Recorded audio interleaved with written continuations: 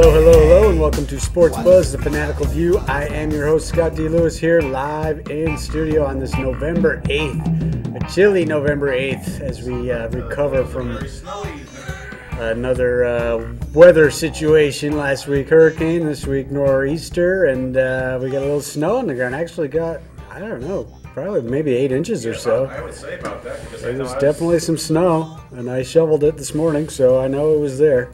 But we've recovered, and it's supposed to be nice this weekend, so maybe it'll all be melted away, and we can get back to some 60-degree weather this weekend. November weather instead of January, February weather, which we're having right now. But we're here 6 to 6:30, of course. Phone number is 203-792-4101. We'll open those phone lines early and often. Get on the horn, give a call, and we'll talk with whatever sports you want to talk about. And of course, you can hear my man, Mr. Bob Rudd Jr. right there. How you doing, Bob? Oh, I had fun this morning. Yeah. Everybody had 7 fun. o'clock this morning trying to break the mess up. At least there was no major power outages. This is true. This Last was very week, true. power was out forever, and people probably just got it back, if at all. Some people probably still don't even have it. And then here come that storm. But no real power outages report, so that is good. And of course, you can catch Bob's show Spotlight on Tuesday nights at 9, and Wednesday re-airs at noon, Yes. covering mostly the Whalers at this point. The Danbury Whalers, yes. And let's say hello to Mr. Mike Toohey in the control room. One-man show again this Yes. week. Mike is just the all-purpose guy. His show, Expose Cinema, Friday nights at 10 and Wednesdays at 1. And that is not a re-air. Those are 2 separate shows. Yes. He likes to put us all to shame, showing off with all his shows he's got going on. Anyways, Whalers, Bob. Let's see. We got some problems. A 1-1-1-2 record. I don't understand the point streak. I'm no mathematician, but that's a weird. I don't really know what kind of record that. What does that mean? I don't So understand. we're gonna have to get somebody from the FHL on the horn one of Yeah. these days, and they can explain to us the standings Yeah. and what that all means. But the way I saw it this morning in the paper, we're in 5th place. 5th place, right, out of 6 teams, so that's Yeah. not good. They've No. lost 2 games to Cape Cod. One was in overtime. They lost to Dayton, Yep. so that's not good. The Demons did it to them. So they're off to a little bit of a sluggish start. And the coach was suspended for 3 games for Did his get little tirade. suspended for that tirade, huh? And that overtime loss where Yeah. they blew the 3-1 lead, losing Yeah. 4-3 in Cape Yeah. Cod. We thought he might get suspended, and sure enough, 3 games he got. 3 games. He's no stranger to that situation. No. One of these years we'll keep him out of the suspension ranks, but probably not. So and the it was- Whalers are home, this weekend on Against Saturday Williamsport, night? yeah. Williamsport. They're away on Friday against Cape Cod, so Okay. Well, it's a long season. It's Yeah. way too early to be saying anything. They're a little sluggish out of the gate here, but I'm sure they'll be fine. We know they made it to the FHL Finals last year, and they're going to try to duplicate that and actually try to win it this year. So early, a little sluggish, but I think they'll be fine as we move forward. They got the good coach. oh yeah. He's an energetic guy, and he knows what he's doing over there. And he's put together a good program, so I'm sure he's going to get these guys in shape, and they'll make another playoff run as the season goes on. So we will keep track of that, and tune into Spotlight On. You can see action of the games as Bob brings it to you.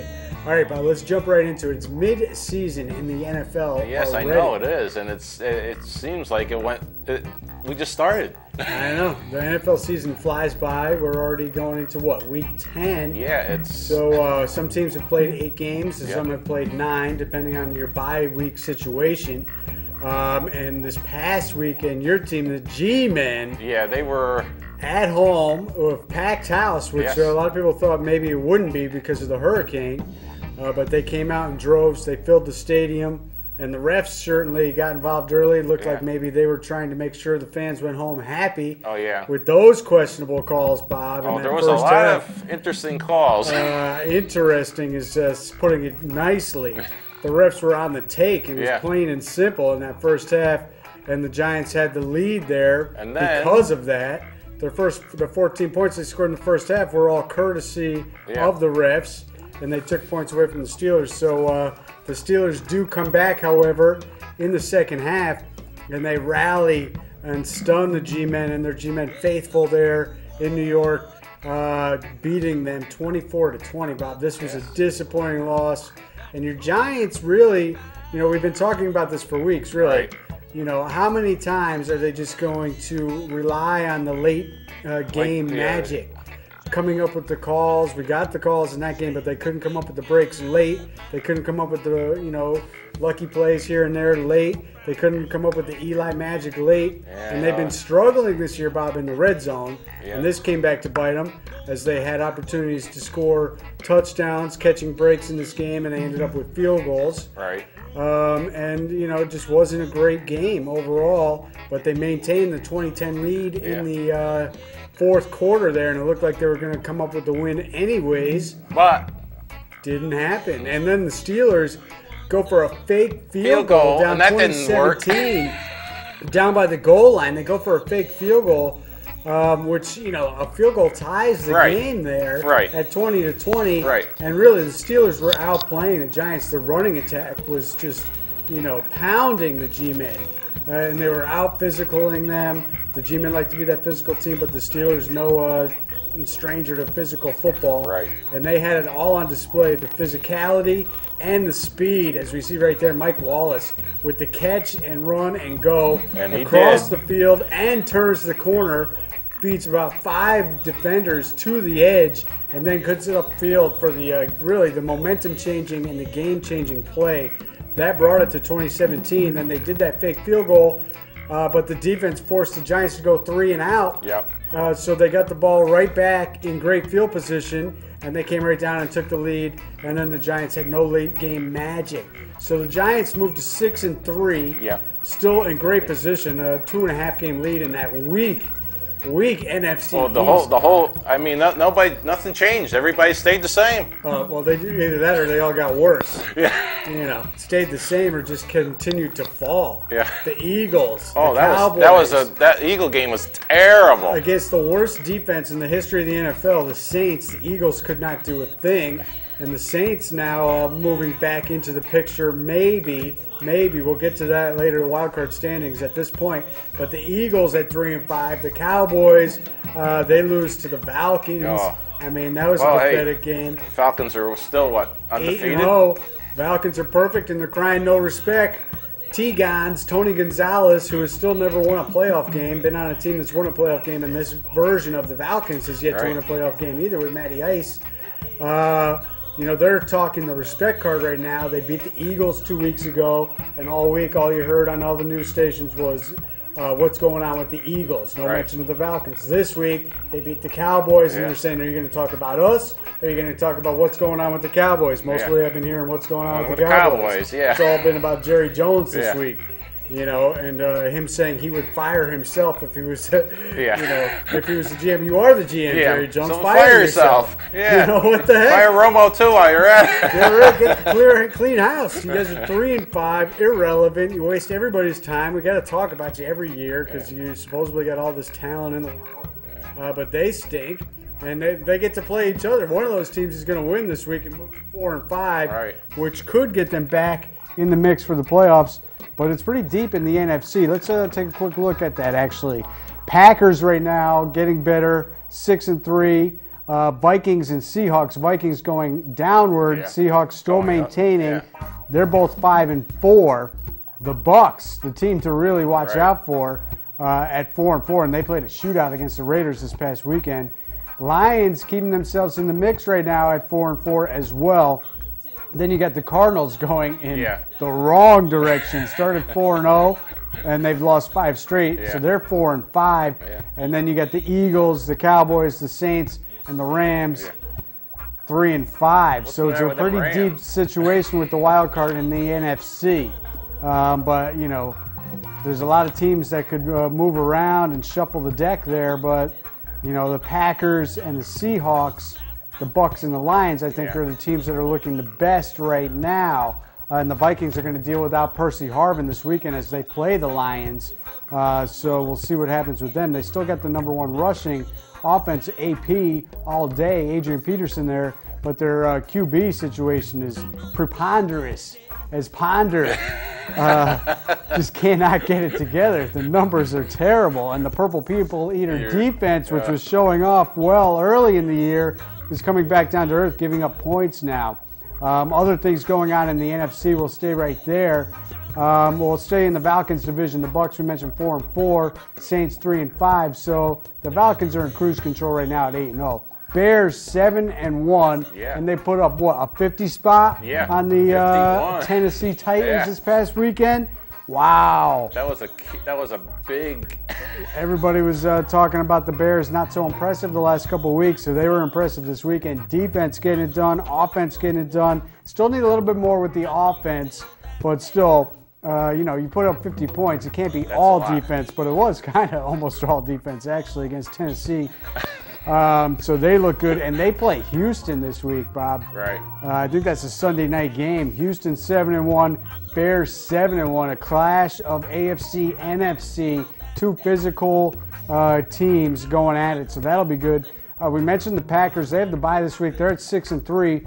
And they already beat the Bears. Right. So, if the Bears slip up, the Packers could catch them. We mentioned the Vikings. We mentioned the Lions. And Harvin, again, is hurt, and he's one of their top players for Minnesota. So that's going to hurt them in that matchup this weekend. The West, San Francisco, they had the bye this week. They sit still at 6-2. Seattle, we mentioned, with the nice win over Minnesota this past weekend. So they're 5-4 as they righted their ship a little bit. And they get to face the Jets this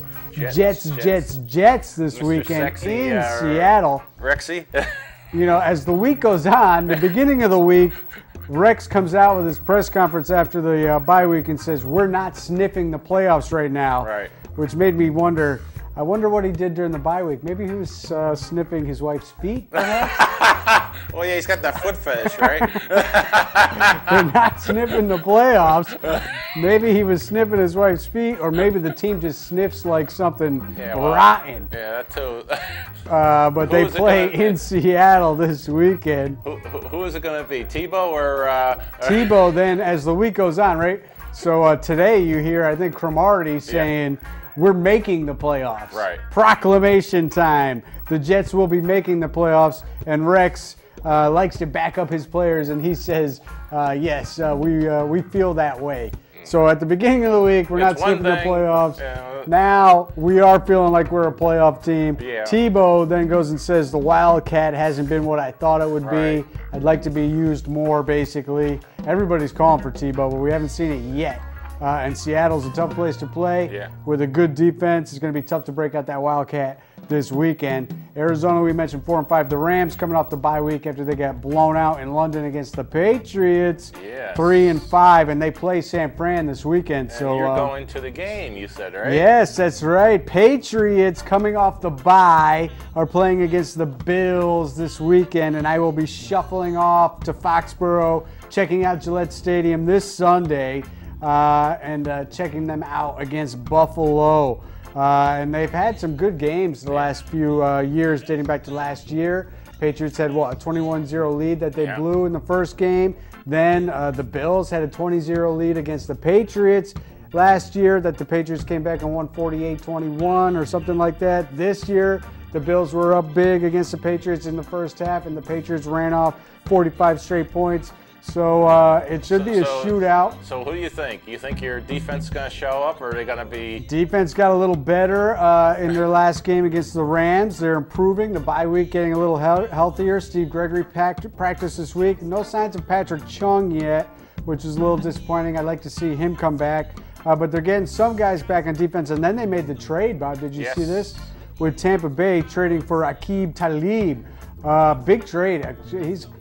I'm not going to put him in the Revis category, but he is a shutdown cornerback category, and that's what they need. And that will help things out because some of their other guys have been shifting around with these injuries, moving from safety, Devin McCourty, over to cornerback, out of position with some of these injuries, and also as they try to figure out who can actually cover somebody, they move guys around. But if they can get Talib in there and have him be a shutdown cornerback, get Gregory or Chung back healthy, get guys back in position, I think this defense has a good chance to improve as the season goes on. I will be looking forward to seeing them up close in personal this weekend. Is 1 it, o'clock start. 1 Supposed to be o'clock, I nice. was just gonna say. 60-something degrees. It'll be beautiful. It's going to Yeah. be a great day up there. I'll bring my camera. So So we'll we'll have try some to. nice shots next week. Yes, we will. We'll have some nice shots. Hopefully, I'll be sitting near the cheerleaders. I'll try to get some of those You have photos idea where for you're you going as to be well. sitting yet? I do not know the seats. I know there's season tickets. I did not ask where we're sitting. I'm just happy to be going. It's going to be good. I can't wait to deal with all that traffic up there. Getting in and out of the stadium is going to be a lot of fun, but it's going to be good. I am looking forward to it. Other AFC stuff that is happening. The Ravens look unimpressive again, but Yeah. you cannot discount the fact that they are 6-2, Bob, Right. as they beat the Browns unimpressively this past weekend. The Browns fall to 2-7. Your Steelers, the Steelers who beat your G-men, Yes. who we talked about, at 5-3, looking better by the week. 3 straight victories. It doesn't matter, who's at running back this weekend. It was, Isaac Redmond. Last weekend it was Jonathan Dwyer. You still got Rashard Mendenhall trying to get healthy. So they got 3 backs they can go to. They got speed with the wide receiver, although Antonio Brown went down in that game. Right. But Emmanuel Sanders, Jericho Kachi came through for them. So the Steelers, winners of 3 straight, are looking better right now. So we'll see if they can catch. I mean, they play Baltimore, 2 out of 3 times coming Yes. up. They haven't yet to play them so far, so we'll see what they can do. And they got Kansas City at home on Monday night. Yikes. Those Chiefs. I wonder if our old friend Kevin Gallagher has joined in that Twitter movement. Maybe. 1 million strong. Bring back, save our Chiefs. Have you heard about this movement? No, I have not. There's some Twitter page or something like that, which is getting bigger by the week as yeah? they are trying to save Kansas City. They want everybody there fired, basically. And get them back where they need to be. The Chiefs 1-7. The Jaguars, who play tonight, 1-7. The 2 worst teams in the league. This could be a trap game for those Colts, though, Right. Bob.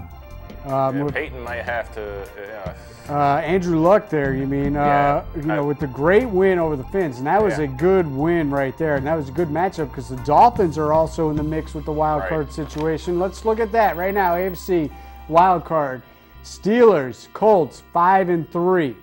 And the Colts, interestingly enough, played 2 out of their last 3 games of the year against Houston. So the division still could be Go one way or the know, other. If the Texans stumble here in Chicago, the Texans have to go to New England in a couple weeks. Right. The Colts, we're not ready to say for sure that they're legit, but they are playing well and they're getting it done. So they're right now AFC wildcard front runner standings with the Steelers, the Dolphins, and the Chargers. We do not trust the Chargers. The Dolphins, maybe. They're go- 4-4. Yeah. So that could- allows for these 3 and 5 teams, Right. none of whom are impressive. The Jets, the Bills, Right. the Bengals, who have really been, terrible if you Right. ask me. I thought they were much better than this. The Raiders, all 3 and 5. Right. But with the other teams in the AFC, you can't count those guys out yet. So a lot of stuff could take place, as far as the AFC goes.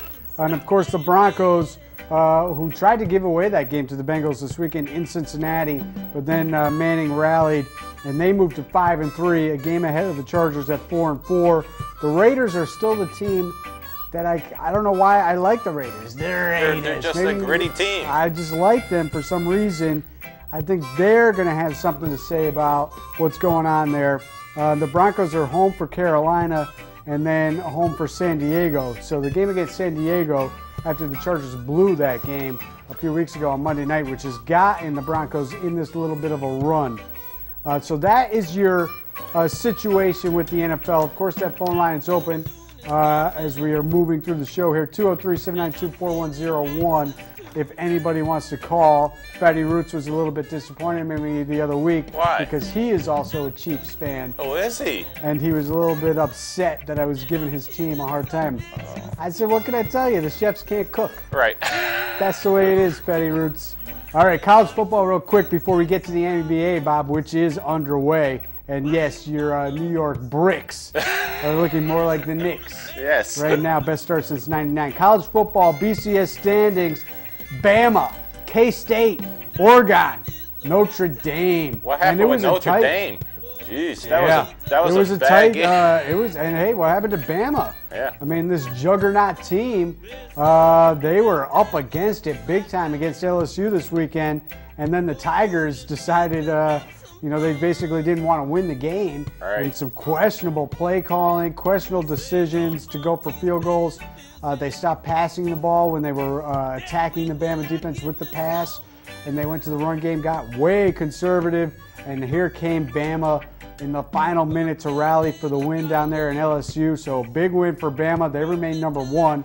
The Irish got luck of the Irish big time, Bob. They were down, 20-10, much like I think Pittsburgh, right? I think it was the same situation against Pitt. And but Pitt couldn't hold on in college. It was a reversal of fortunes there as they came back, forced overtime with this redshirt freshman QB who I was pretty much impressed by. He made some plays. He did make some mistakes too, but I was impressed by his activity there. And in overtime, though, Pitt lines up for the game-winning field goal. Their field goal kicker looked automatic, absolutely automatic. But this is where it comes down to the snap, the hold, and the kick. They've got this kicker who's automatic, but the snap was bad, and he missed wide right. And the luck of the Irish comes through as they end up scoring the winning touchdown in the third overtime to beat Pitt, remain undefeated, and they get at BC. And BC is not any good this year. No. But this reminds me of years past when BC stunned the Irish, knocking them from the ranks previous years. So this is a long rivalry, long history there. Do not be shocked if BC gives them a game this weekend. Oregon beats the Trojans, USC, who now have 3 losses. Weren't they the preseason number one?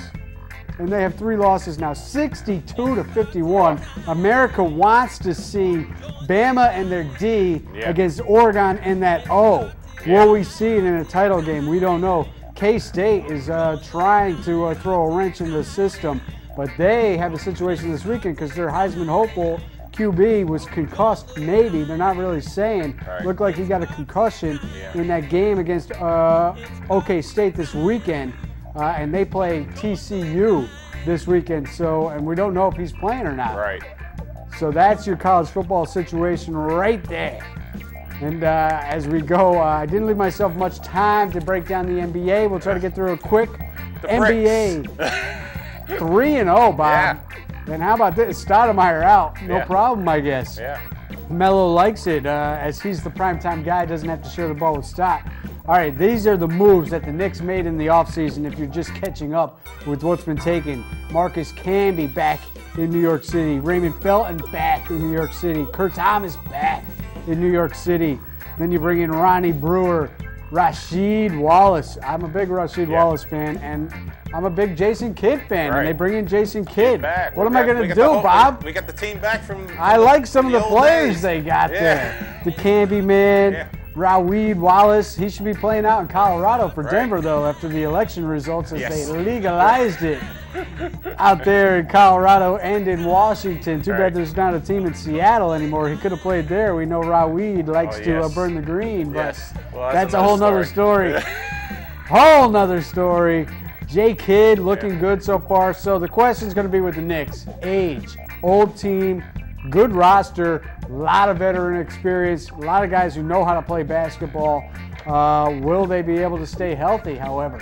That's going to be the question. The Celtics, 2-2, struggling a little bit out of the gate, but they have made a ton of moves as well, Bob. Yeah, he got rid of certain someone. He who shall not be named. Yes. He moves into the Grady Little category.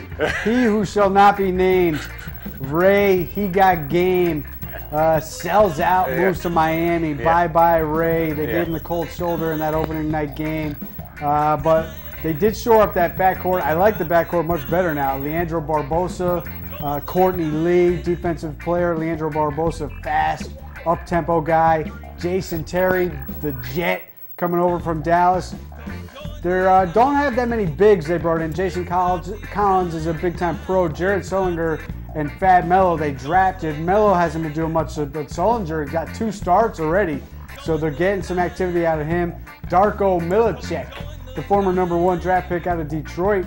They got him, and they're going to count on the return of Avery Bradley from injury, Yep. Jeff Green, and Chris Wilcox from heart surgeries. Wilcox finally made a difference in the game last night, and Wilcox, to me, is the key because he likes to run the court. He's a high wire act. Him and Rondo really were developing good chemistry on the break last year before he went down with the heart ailment.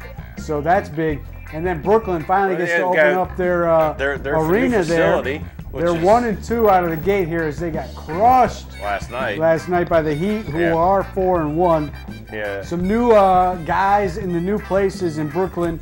Joe Johnson, Keith Boygans, Marshawn Brooks, Gerald Wallace, who they got last year. He's still there. He's hurt right now, though. Josh Childress, I didn't know that they picked him up. Jay Chill, Reggie Evans, Jerry Stackhouse is here as well. Playing, of course, with D. Will, Darren Williams. So the roster has some guys. Brooke Lopez, of course, the Hump, Chris Humphreys. They could do some damage. A lot of people are picking them to do damage. Right. I'm going to have to wait and see. Other big stuff in the NBA as we're running out of time. Harden, that trade from OKC to Houston, he backed up his 36-point performance with, 45 in Game 2? And Jeremy Lin has looked pretty good as well. Lin's sanity down there in Houston. The Fakers, Bob, what's going on? Steve Nash is already hooked. Dwight Howard can't help them. Yeah. They're 1-4. Yeah, they're around the They got beat by the clip joint. LA is the new team in town in LA. Chicago Bulls 3-1 without Derrick Rose. Yeah. The Mavs, no Nowitzki, they're 4-1. Right. They play the Knicks coming up Friday night.